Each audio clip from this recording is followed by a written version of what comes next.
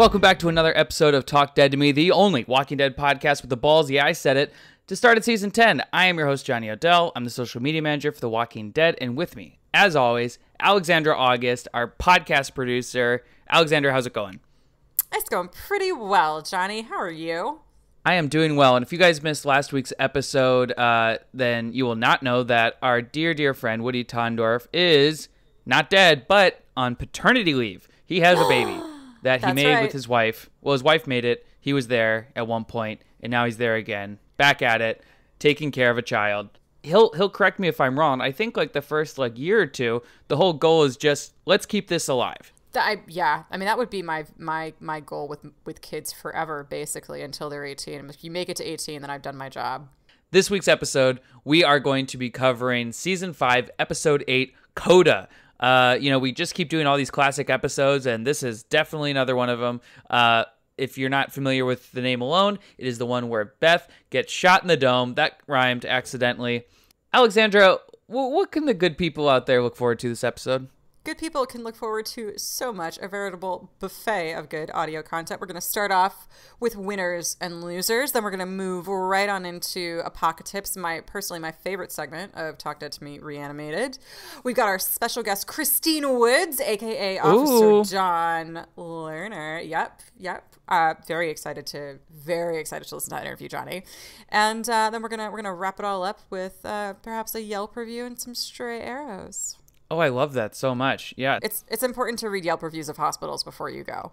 It's true. And yes, I had a ton of fun talking to Christine Woods. We'll get into that later. But first, it's winners and losers. Alexander, why don't you start us off with your winners? My winner this week, which might be a surprise to some, my winner this week is Beth. Wow. Yeah. Wow. The one of the many who died this episode. I can't wait to hear this. I mean, okay, listen. Well, all right. Beth did die. Beth was horribly murdered at the hands of an asshole cop. That is fair. And Beth didn't deserve to die. It was really, her life was cut way too short. She was about to embark on a star-crossed romance with Daryl.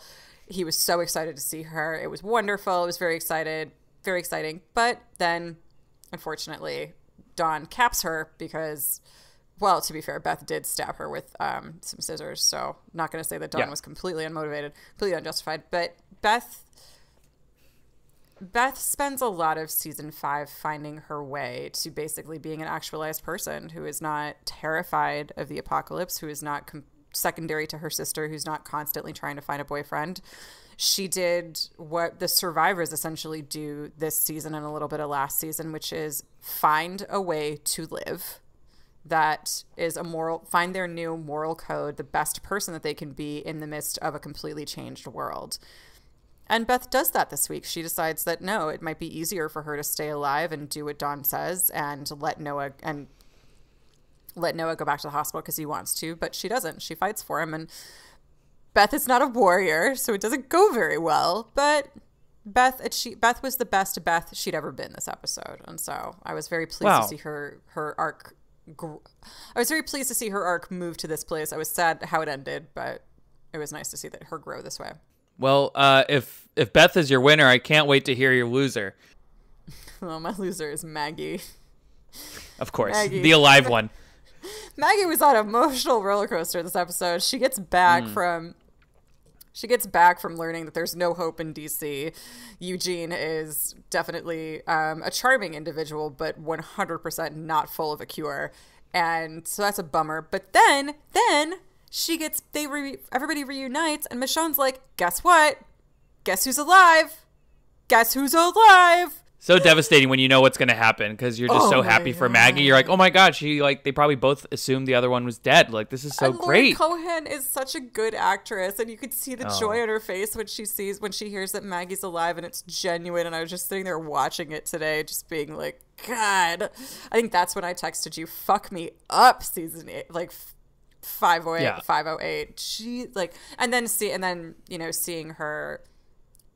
It's interesting because it's like the fact that this took place at a hospital made it seem like it was this just like extra souped up episode of Grey's Anatomy where like it's Beth's got to be saved. It's Beth's life is on the line. She goes in for a major surgery, and Rick tells Maggie, it's going to be okay. We're going to get her. I'm going to do the best I can. I'm going to get Beth out of this surgery. Right. I'm actually going to start with my loser first, which is Cops. Cops really, obviously we're going to get into it. There are a lot of cultural parallels you can draw from watching this episode. If you guys haven't watched it recently, obviously, we have cops basically running this hospital in sort of an authoritarian way. And there's a lot of things that you see in this episode that are reminiscent of things happening on the news, in the streets, things that you see all the time. Cops having too much. Right, when that one cop, shoves the elderly man to the ground, the exact same way we saw in Buffalo. It's horrifying. And just the way that, they manipulate the system. And, you almost start liking Dawn before the whole Beth scene because, she's, has a gun to her comrade and is like, you changed. You're not, the guy I was in the rookie class with. You laugh when a girl gets raped. You push down elderly people, you do all these horrible things, and he's like, you're no better, which is okay, yes, I am an asshole, but you're also terrible. And you're like, whoa, watching the episode, especially this week, has been really just sort of eye-opening and just, reminds you that this has just been always going on. Yeah. It was interesting. It was so interesting that we honestly got, audio listeners, we did not pick this episode on purpose because it was timely. It wound up, we made this list a long time ago for what episodes that we would do, and this was just a very effective one, and it just so happens the timing of it was pretty impeccable. But yeah, just the idea of cops kind of what to do in an apocalypse, the fact that this show was oh yeah, let's the Walking Dead thought to be oh yeah, actually interesting question, what would happen to cops after an apocalypse? And basically what this episode is kind of kind of an investigation of how much power is too much power. I kind of feel that's a question that that America is asking now, how much power is too much power for cops, and how much authority is too much authority for cops, and is it time for us to walk that back and restructure it? Is it a time for us to way more independent internal investigation into that? It's they're very, very interesting parallels. Right, and I hate to admit it, but it was a little cathartic. I'm not advocating violence against anyone, but when it comes to bad cops, especially harassing cops, killer cops, seeing O'Donnell get pushed down that elevator shaft was very rewarding for me. And then also that one cop who, it was such an interesting parallel. You're talking about what happens to cops after the apocalypse. Rick obviously does his own thing. Some people just stay cops. And seeing Rick just fucking gun it and hit this guy with his car, that was insane. So and then obviously Dawn being the cherry on top at the end. I mean, the bad cops mostly got theirs this episode. Yeah, this Coda had a lot to say about bad cops, and it was that bad cops suck. We haven't mentioned this, written by Angela Kane, who's obviously now the showrunner since season 9 and 10, and she's been with the show since I think season 2 or 3. So excellent writing by Angela. My favorite thing about O'Donnell getting shoved down the elevator shaft, aside from just O'Donnell getting pushed down the elevator shaft after having laughed at a woman getting raped, that on its own was great. But I was watching it with subtitles because there was something I'd missed in a conversation a couple of minutes before, and the subtitles for when O'Donnell actually falls, for the sound effects for when O'Donnell falls down the actual shaft, are scream, thud, and then there's a second, and then a new line comes up and just goes splatters. So splatters. Yeah, he hit a couple of walls and then just exploded in a pile of guts, which I thought was hysterical. Now we're going to get on to our newish segment called Yelp Reviews. Yelp Reviews. I feel like there's only so much you can say about Grady, so I'm just going to take it away this week. Last week we did one for Terminus, and this week it is going to be for Grady Memorial Hospital. And without further ado, here it goes. All right, the title is, because you always have to make a title. Worst checkup ever, all caps. A few weeks ago, I went in to get my annual checkup. I mean, what better time than in a zombie apocalypse, right? Firstly, there is a lot of security here. I figure, hey, times are tough. Maybe this is the new normal. But then I noticed the decor, which was abysmal. There was blood on the floors, bodies in the elevator shaft, and I'm pretty sure someone got hit by a car and abandoned outside. Although I did get a green lollipop at the end of it, it turns out I have syphilis. Or do I? I don't know. This hospital sucks. Grady Memorial, more like Shady Memorial. 0 out of 5 stars. Golf clap. That has been a solo edition of Yelp Reviews. You can now find all my Yelp reviews on Spotify if you subscribe to this podcast. All right. Now we're going to get on to one of our favorite segments, which has its own copyright-free theme music, we think, called Pocket Tips. Alexandra, why don't you give us your pocket tip for Coda? My pocket tip for Coda was brought to you by Sasha, a.k.a. Sneaker Martin Green, and it's silencers. More like a sneakin' Martin Green. Yeah, what? Rick is negotiating his entrance to Grady Memorial. He's got Sasha up there who's just waiting to fire her gun at someone or something. And God bless that lone walker for coming up behind the cops just as the cops ask, "Where are your people?" As if on cue, a walker pops up. Sasha pops that walker with a silencer, and Rick's like, "They're close." Just so you know, if you want a gun in the apocalypse, obviously use a silencer, because then it's not going to attract other things for you to shoot and waste bullets on. And B, it just looks really fucking cool if you can time it right. That is fantastic. I have 2 quick ones for pocket tips. My first one is, we kind of covered it earlier.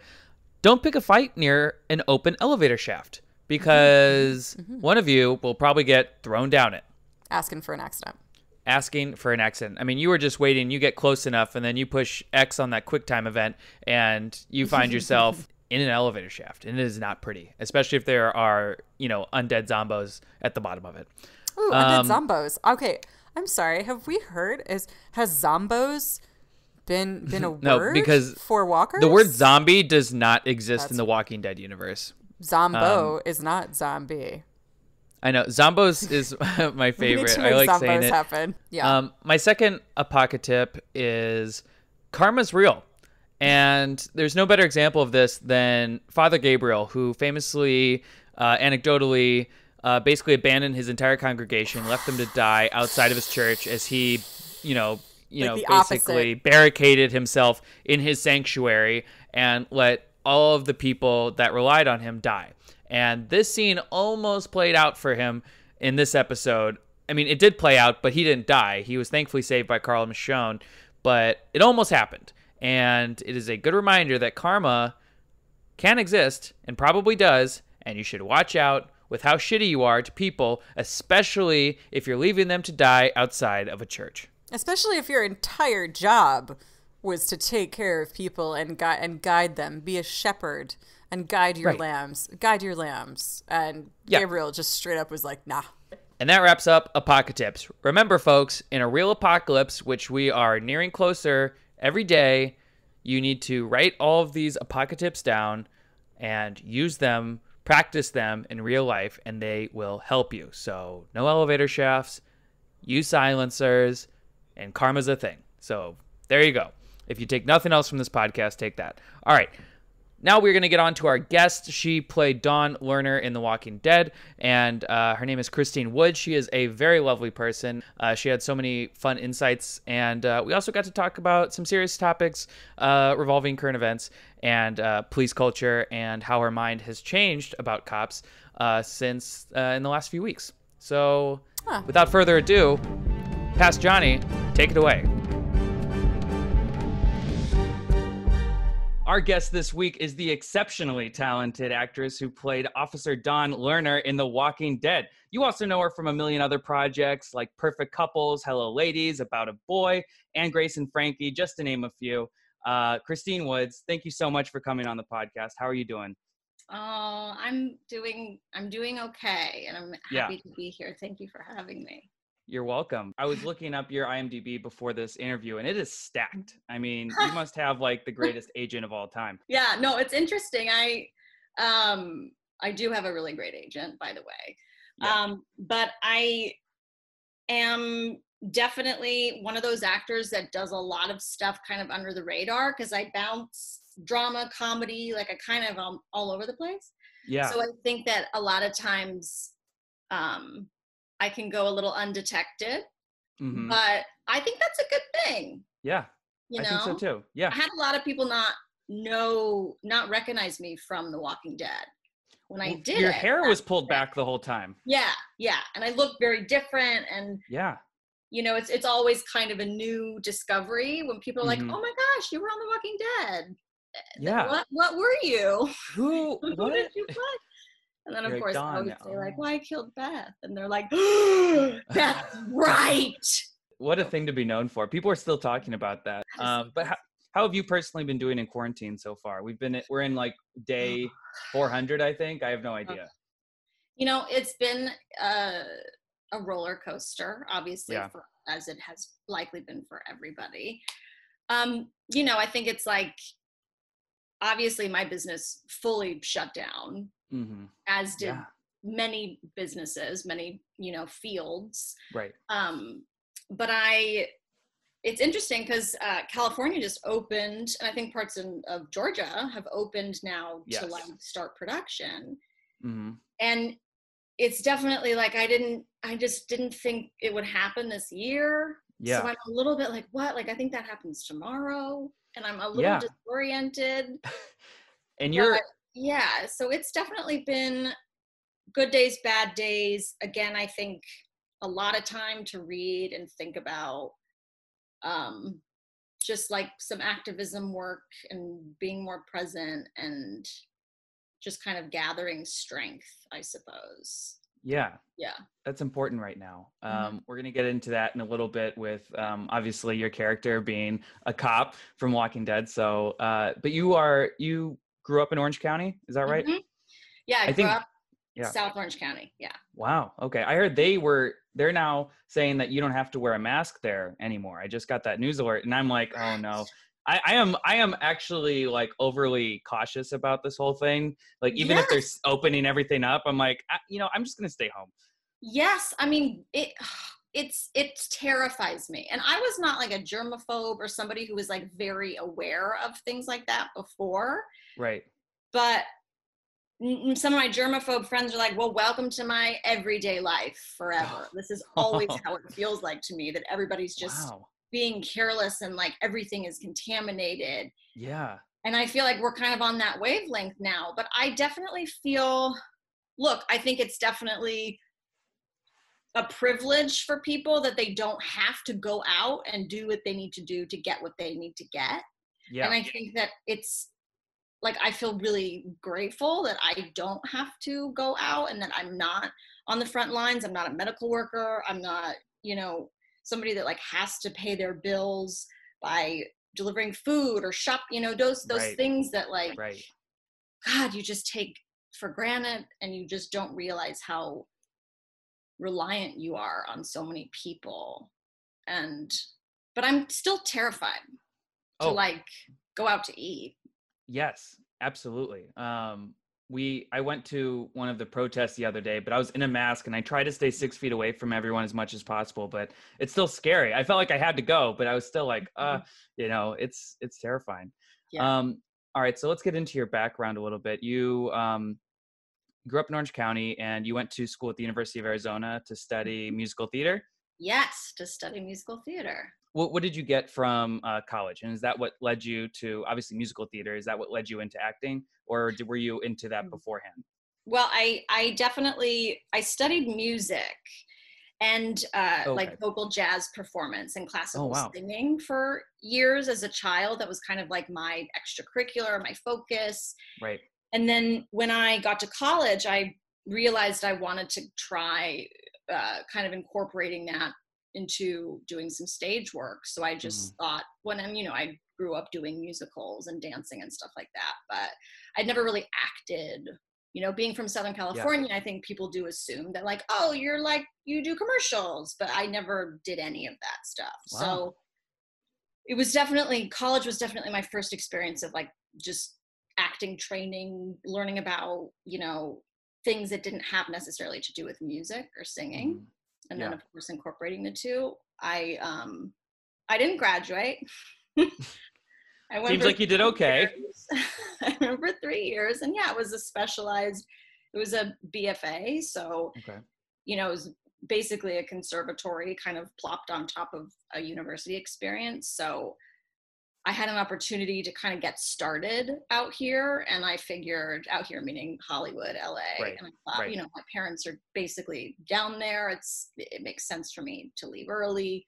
Mm-hmm. But funnily enough, I just got my transcripts because I'm gonna go back to school. Oh, okay. Just like online. I mean, I wish I would have thought of it the first day of quarantine, but Sure, of course, sure. you know, we Yeah. come to things when we come to them. And yeah, so who knows what the future holds? And obviously, I'm still working as an actor, and I plan to do that for a long time. But I don't know. I'm ready to like see what else. Yeah. What are you going to study? I don't know. Oh, I just okay. need to get I need to get like an undergraduate bachelor's degree, which I fled school. I was Okay. like, I'm out of here. So I still have like credits I need to take to actually get a degree, and Okay. then just like go from there. But you got to start with one, you know? You do. You do. Is that something that's kind of been in the back of your mind, like through your career, or did it just kind of crop up now, like during quarantine? It comes up every once in a while. I think that like, Mhm. I've been so lucky as an actor that I've been able to play a lot of different characters. Yeah. I think, you know, there's obviously more opportunities for me as like a white woman, you know, like I can play all kinds of characters, and I'm a real research psycho. Mm. Yeah. So I loved kind of getting to, you know, I played and I just did a couple years ago a Duplass Brothers movie, and I played a doctor. I played Mhm. an oncologist, and I was in one scene, and I had so much fun talking to like a friend of a friend who's an oncologist, and what is their experience when they have to tell somebody good news, bad news, like what is this for you, and Yeah. going down the rabbit hole of like just the actual research around it. That whenever I have an experience like that, I always think of like, wow, it would be really fun to like do this for reals and actually, you know, like instead of just base level learn about something, to just really dive in.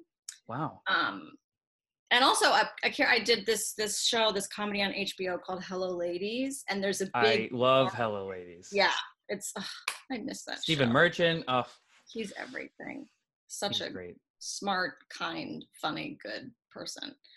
I'm so glad to hear that, because I'm a huge he's fan amazing. of extras and Yeah. everything. Yeah. He's so wonderful, and really like shared that show with me. Like it was like, we're doing this together, which is like that's not all the time, you know? Yeah.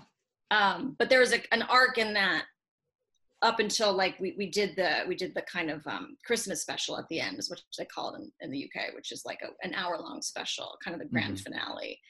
And him and I had talked about, I think, me wanting to like go back to college. And so I don't know if that's why he incorporated it, but there's this whole thing where my character goes to school and like expands herself and like kind of actually acts out that narrative that Christine has, that I have. Yeah. And yeah, it definitely stuck with me. And he actually told me, I ran into him, he was like, a woman, I guess, stopped him somewhere and was like, I watched the finale of Hello Ladies, and I've always wanted to go back to school, and it really inspired me to do it. So I went back to school and got her degree. Oh my gosh. Isn't that adorable? That is adorable. You're an inspiration. You're making more people educated. I'll take it. I'll take it. Yeah. So is it true you got your first role on CSI Miami? That is true. Wow. Okay. What was getting that role like? And then that seemed to just kind of snowball your career. Like, yeah, I wasn't in the union, and that role made it so I could actually become a member of SAG. That was a big deal. That's awesome. Yeah. And it was like a guest star, but I had to lick who's an actress who was actually in the Hello Ladies pilot, Oh, I had to, oh gosh, I'm totally blanking on her name. She's so wonderful. Sarah. And I had to lick her face sure. in the show. It was so weird. My first job.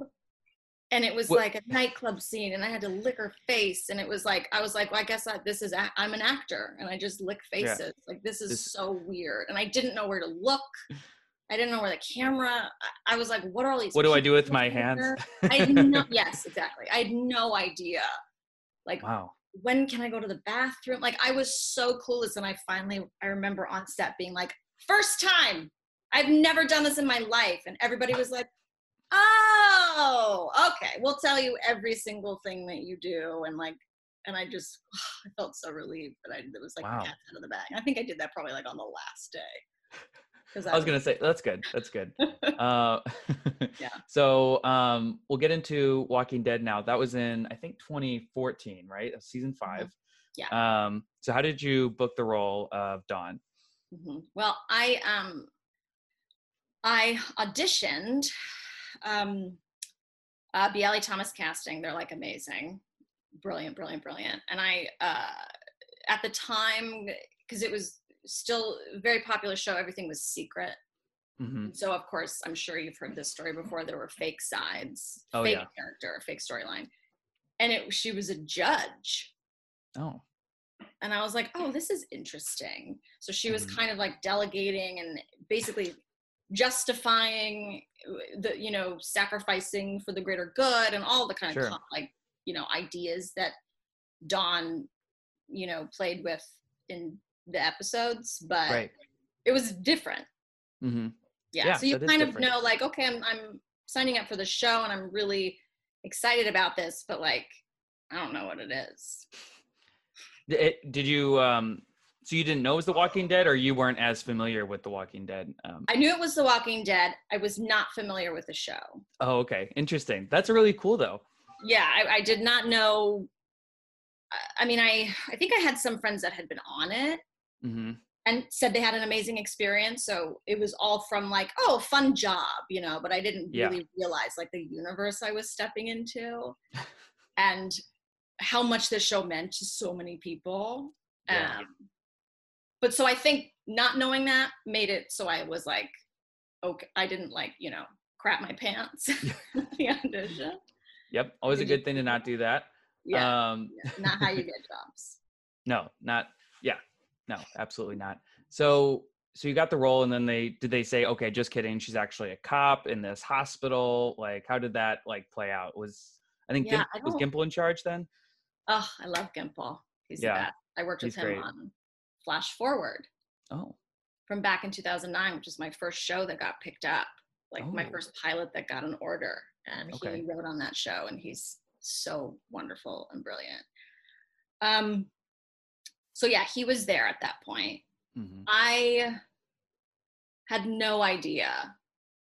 Like, I was thinking about it this morning. I don't really remember when I was like, oh, I'm a cop. I think it was like when I got the first script a couple days before flying to Georgia.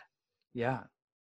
And so I was like, oh gosh, okay, research mode. So I went, of course, into my research mode as best as I could.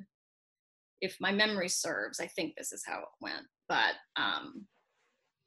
yeah, it was kind of like, because the way that they write, the way that Scott kind of approached the show was that every little thing meant something much bigger, as part of kind of what they're trying to say with the story. So you can get into that stuff before you get into the kind of like lens of the job your character does, or right. So I was able to kind of live with, and I, of course, after I got the job, I watched a lot of the show, and I was like, oh my god, this is so intense. There's people blowing people up with tanks. You're just like, yeah. And I but you didn't. That I wasn't really able to talk about it either. Oh yeah, that's pretty common, and I don't think you had to lick anyone's face either. So That's I had good. to shoot someone's face, but I did not. You did have to shoot someone's face, right under the face too. It's brutal. It was actually one of my favorite storylines in the whole series. I'm not just saying that because you're here, because it was like, it was all survival mode and like in the woods and everyone's growing beards and gritty. Yeah. And then cut to this like hospital, which is kind of running with these like sort of crooked cops like in charge and like their own sense of justice. And I was like, this is awesome. Like, it's so different from, you know, after 5 seasons, you kind of have to change it up. So that was like a really fun storyline. Yeah. Did you know that it was going to be, your character only had a few episodes? Like, yeah, they gave you. Yeah, like, all right, I it's knew gonna be- that I think and from the beginning, it was like 3 or 4. Right. Was like the idea. Mm-hmm. And I think I did 3, maybe I did 4. I don't really remember. Yeah, I think, yeah. But I should know that, but we'll edit it in and we'll both sound smart. Perfect. Yeah. Make me sound smart. But yeah, it was like, but it was really spread out. Mm-hmm. Because they at that point they had such a large cast and so much of the shooting was exterior, interior. So like a lot of the environments are not controlled, but our environment was very controlled. We were just in one building the whole time, which was interesting. It was so hot inside the building because it was like an abandoned building. It was like an old hospital that's not, used. So I just remember being like, oh gosh, it's so hot in there in my like polyester cop outfit. Yes. And then going into the hair and makeup trailer and seeing people with just covered in like shit. Other characters like the zombies and the this and that, like just dirt and then like actually filming in the woods. Yeah. And I remember thinking, well, okay, this is cool. I lucked out. This is actually okay. I could just be inside that place that has like a ceiling. Yeah. So I don't know if you know this, the latest episode, we're obviously, it's weird because the season finale is postponed right now because of the hiatus. They didn't have time to finish the effects. And they're right now, everyone's like trapped in a big like tower surrounded by zombies. And it's the same building they used for the Beth Hospital because you see, they did like a shot from outside. And everyone's like, wait a minute, that's Grady Memorial, which is really strange. So, oh my gosh. I know, it kind of blew people's minds. That's crazy. So being on set, obviously that last day, was that the last scene you shot, the one with Beth? I don't think so. Okay. I don't really remember. That's fine. I don't really remember. Shoot. That's okay. It was, but still like being on set that day, like, was it any like different? I mean, you were only there for a few episodes, but Emily Kinney, like this is her character after like 3 seasons coming to a close. Like she was like emotional on Talking Dead afterwards about it. Like how was that being around that environment? Was it strange? I remember all of that. That's the specific thing that I remember. I remember how, and I don't know how candid people get on this podcast, but I think because the show was so secretive and because it was so kind of shrouded in this, make sure you keep storylines close to the vest. It's like, I don't think Emily knew until really close to the end. Right. And wow. I think that there's, I understand that in some regard. And then in another regard, as like an actor, I'm just like, that's the worst thing that could ever happen. Like you're on a show for years and you move your house and your life is changing, you do a lot of things to kind of throw yourself into this project, and then to have it be over is kind of like a small micro of like this idea for the greater good, you know? And I just remember that day, her getting that information and just being so just like rocked by it. And me sitting there just like, holy crap, I'm so sorry. Like I didn't know what to say or what to do. And she's of course so amazing and so professional and so wonderful. But you really feel like you've come in and like destroyed this person's life. And all the cast comes when they say goodbye to a cast member, and everybody's just really present, and people you're doing the scenes with. Or I remember the director, we had like a big rehearsal for that particular scene, like a couple days before on everybody's lunch break.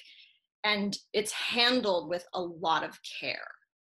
This saying goodbye and this kind of like just ending of people's arcs on the show. Right. Yeah, it's a surreal place to be a guest actor. I'm a guest actor on a lot of things, but this definitely felt like I was stepping into like just a totally alternate universe reality. Yeah. And everybody was so kind and lovely to me. Mm-hmm. But yeah, it was a trip. Right. Man, yeah, that must be hard. I didn't think about it like that. You just come in, kill this like series regular, and you're like, bye. Yeah, it was nice working with you guys. Like, and everyone's like, oh. Yeah, it's a lot. You're just like creeping out the door. So your character, obviously, everyone knows is, you know, obviously you killed Beth. That's probably what you're most famous for. But, you know, you kind of had a sort of morally ambiguous base, you know. Sometimes you wanted to be on Dawn's side, then sometimes she would do something where you'd be like, I don't know, is she selfish? And then she would like bring you back around, and then, you know, she kills Beth. So how do you land, you know, after all these years on your character? Do you think she was like evil? Do you think it was just something where she got kind of lost? Like, yeah. I mean, I think that like it's God, it's so weird that we're doing this episode right now.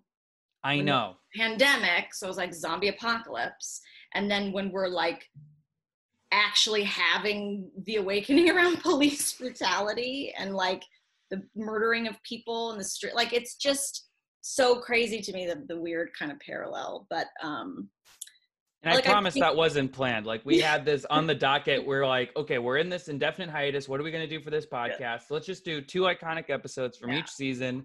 Yeah. And we'd slated this not knowing. It's kind of crazy. It's crazy. But I also think it's kind of awesome. Like what a cool random opportunity that we have. But I think that Dawn is someone who, you know, was obviously in a crazy situation because there's zombies. Like that's crazy.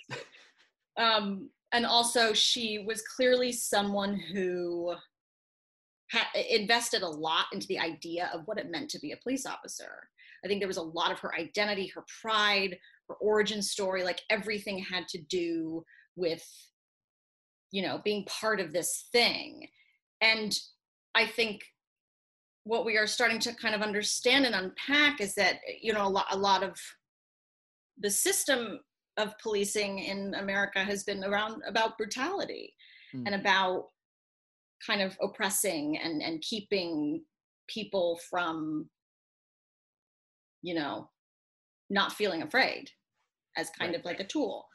And I think that she absolutely did that, right? Like she used her tool, which is a tool of brutality, in order to stave off the fear she had.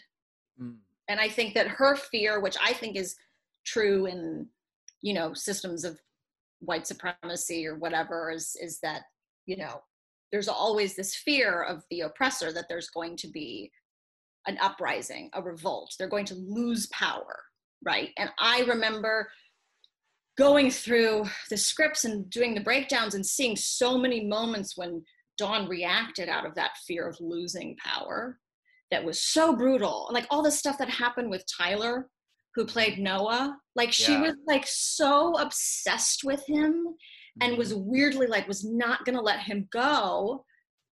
And it is just so much about fear and I guess trying to protect herself. I don't know, but really, really like, yeah, very, very confused, very frightened.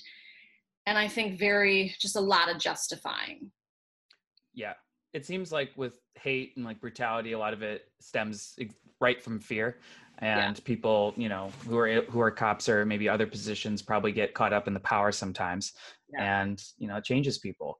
You know, like you said, as we mentioned, like with everything that's going on in the world, it's made me like, you know, I know we're like two white people talking about this, but it's made me rethink like the role of police in society, where people are talking about defunding it. In Minneapolis, they're just going to disband the entire police department, and they're doing like a whole new thing. Have your opinions on police changed at all, like during all of this? I think yes, fair to say yes. I think I've just looked at it differently. Again, I've played cops a lot, and I've never thought about like my whiteness when I really, you know, based on the storylines that I play. I mean, it's all kind of like white, you know, like white television with white faces, like telling the story of it's just very, you know, it's very like zero-sum game, good guy, bad guy stuff. And so, you know, I always kind of have this like blind, you know, privilege of not having to think about that, not having to think about how that affects the story. I don't have to think about, well, I'm a white person in this world, what does that mean? Because the world is white, you know. I never have to have those thoughts. But I definitely, just doing a lot of the research, reading a lot of things, talking to a lot of people, listening to a lot of things, and just not having any awareness of what police budgets were, not having any awareness of like who decides what those budgets are. Not like I just had so much that I didn't know around that stuff that I'm slowly trying to figure out. Yeah, it seems culture is changing their opinion on police as well. I mean, Cops just got canceled. That show Live PD just got canceled.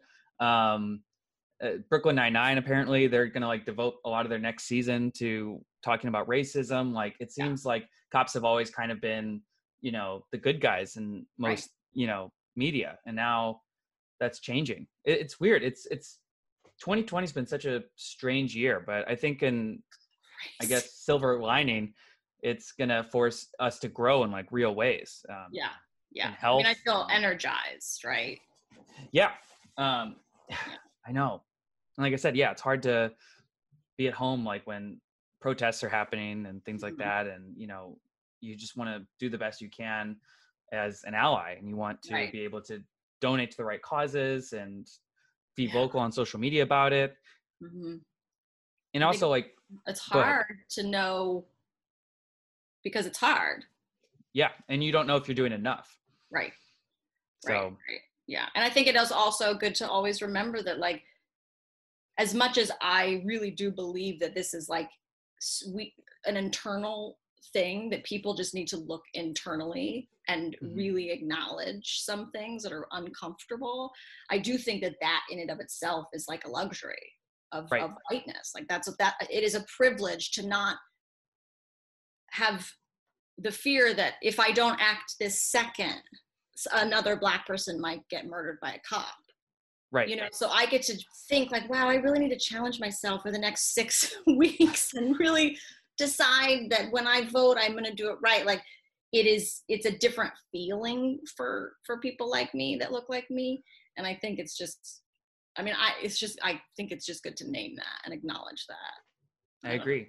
It'll be interesting to see how, you know, cops and just situations involving them are changed when the industry does come back and they start recording. I think there's going to be a lot of quarantine content for sure.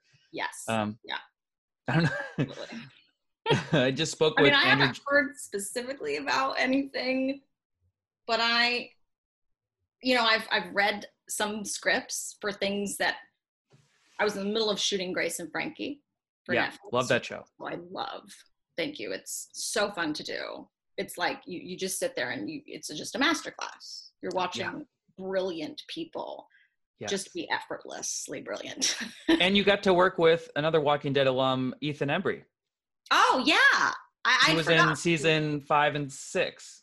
Yeah, he's amazing. He's so wonderful. And so again, like as a guest actor coming into that environment, being like, oh my God. And he was just like, come on. Like he's just so welcoming and lovely.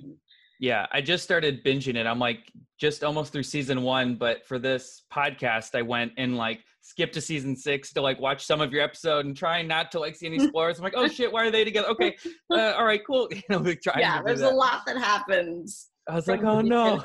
To 6. I did my best. Hey, you know what? I remember when I first got this job, Walking Dead. And I was like, I gotta watch it all. And then after like season 3, I was like it's so bleak and it's so intense. It's not really a binge show. It's just too much. It was too much for me. I was like, I gotta take breaks. I can't watch. So I didn't get to I watched, I think, the gist of like 6 or 7 prior to me, like the season before me. I skipped a body because I just couldn't put myself through all of that, like terror. But because I don't watch, that's like not my genre. But. If I have to binge something that bleak, I have to like break it up with like some TLC, like some 90 Day Fiance or something, so I can like actually turn off my brain a little bit and just enjoy the trash. Absolutely, you gotta have it. I think you've been in a few. You were in Better Off Zed, right? Yes. Yes, you're another zombie. Spoiler alert: your characters do not fare well in the zombie apocalypse. Yeah, that one was like very sad. That was a very sad ending. That was a really bleak ending. I watched that last night and I was like, oh my god. Yeah, that's such a great. I mean, that's something that we could have like shot during the quarantine. Oh yeah, it was just like the two of you pretty much, with just the zombies outside. Yeah, we had a very small crew. There was like 6 or 7 people the whole time. Oh wow. In one house, a director's house. And it was amazing. What is next for Christine Woods? I know you've been doing some voiceover work. You have college coming up. Well, I actually was one of the many who had to cancel her wedding because of the pandemic. And it was going to be in October. It was going to be on Halloween. And we decided pretty early, because we hadn't really planned anything yet. So we decided pretty early on to just, let's be smart about this. He's from Chicago. It's like people would be flying in and old people are not, it's like not. Right. So like, you know what, let's just cut our losses. I think the only thing we did was like book the hotel and we got to save the date and that's it. So, that's nice. It wasn't the story you're hearing of people who had to just like tell everybody the wedding's off next weekend, like all this stuff. So that's been happening. Sorry. It's actually okay. I mean, I think that we had this realization where we just feel so happy to be healthy and we feel happy to be together, and that, we want to be married. We don't necessarily want a wedding, that would be amazing and fun. Yeah. But, so that's definitely been, that was an interesting like couple of weeks, like kind of navigating that. I guess with that, I mean, I don't really have anything else. I had a really great time talking to you, honestly. Thank you so much for doing this. This was my first like Walking Dead kind of like fan get into it thing I've ever done. I've never gone to a signing. You do the cons? No, I've never done it. I feel like I was maybe going to do one and I had to cancel at the last minute and I just never got around to it. But my sister-in-law, Brenda, is like a huge fan, and she is probably going to listen to this. Hi Brenda. Hi. And she's always like, you got to go to a thing. You got to do a thing. And now it's like that might never happen again. So it probably won't. Well, maybe in a different form. I don't know. Yeah. Who knows? That's crazy. Yeah, but thank you this was really fun. I'm glad. Totally. I'm glad. Welcome back to the family. You never left. You're always here. Once a Walking Dead fan or once a Walking Dead, member, you're always a member. It's great. Sure. Tell the people before we go where they can follow you on social media if you're so inclined. I am not on Facebook. I think there's some pretend me's on Facebook. Oh, like you've made it when you got the pretend me's. Yeah, they've tricked a couple of aunties, I'll tell you that much. Oh my gosh. But I am on Instagram, and my Instagram handle is @TrickyBear. So Tricky Bear. TRICKYBEAR. What is Tricky Bear? Tricky Bear was my nickname that someone gave me in college. Okay. My last name is Woods, so it's like Bear Woods. Okay. And it was so dumb and so stupid. I made it my email, and it's like still not that whole thing. I didn't just give everybody my email that's listening to this podcast. There's something else in it, but it was a series of numbers. Your email at Hotmail. Yeah, exactly. It's stuck. I don't know. Yeah. Okay. Well, everyone go follow Christine. You are so lovely. Thank you for doing this again. And we will hopefully talk to you in the future sometime. Yeah. Thank you so much. Yeah. Be safe out there. Thanks. You too. And that was my interview with Christine Woods. I had a really fun time talking to her. You know, I didn't realize she was in Grace and Frankie. I am only in season 1 right now, and I've heard you're all caught up. So you have seen her, maybe not have realized it, because as she said in the interview, most people don't recognize her from Walking Dead fandom because her hair was up the whole time, and now it's usually down. So yeah, I finished Grace and Frankie and was very surprised that I did not recognize Christine. But yeah, from what she said, you're like, it's crazy with her hair down and with her up. She is just one of those people that looks so different. She was in so much stuff too, like Hello Ladies. She plays Entrapta. She voices Entrapta, which is one of my favorite princesses, and she read the Princesses of Power. All right, so before we wrap up, we are going to go that. into Stray Arrows. These are some observations we had that didn't fit into other segments, but we're going to force you to listen to them now. I will start us off. Just so if anyone was like just binging The Walking Dead, as a lot of people do now that it's on Netflix and other streaming platforms, when Beth died, I mean, it was such a massive thing. First of all, and we all make mistakes. I know I'm a social media manager, but first of all, back then, AMC accidentally spoiled Beth's death by posting a picture of Daryl carrying her body in his arms before the West Coast had the chance to see the episode. When everyone eventually saw it, there were a lot of petitions. The biggest one gained over like 60,000 signatures to bring Beth back. And I mean, once you get shot in the dome, it's hard to do. It would have been nice to see her in any of the delusional sort of hallucinations we've seen. That hasn't happened yet. What are your stray arrows, Alexandra? It's the quote on top of the church, the quote on top of the dome of the church, Gabriel's church. We get a clear shot of as Michonne lets him in and the walkers break in. They're trying to change him, and then they're trying to fight them. Then eventually they just decide to run for the rectory. There's a shot of the walkers overrunning the church, and the quote above the